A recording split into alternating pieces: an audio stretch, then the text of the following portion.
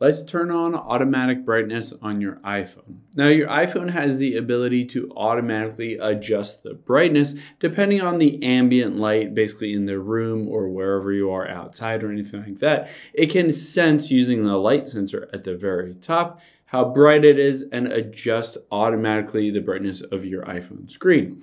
To turn that on, let's hop into the settings here and we'll scroll down and tap on accessibility.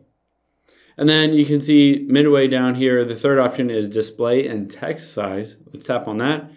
And then at the very bottom, you can see auto brightness. Turning off auto brightness may affect the battery life and long-term performance.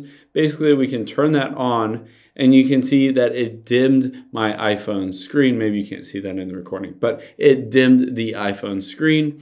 Now this will automatically adjust depending on how I prefer it and the ambient light, because I can always swipe down from the top right and I can manually adjust that lightness basically up or down and say this is where I like it to be in this room, then it will automatically adjust it from that new kind of preset that I adjusted it to just now.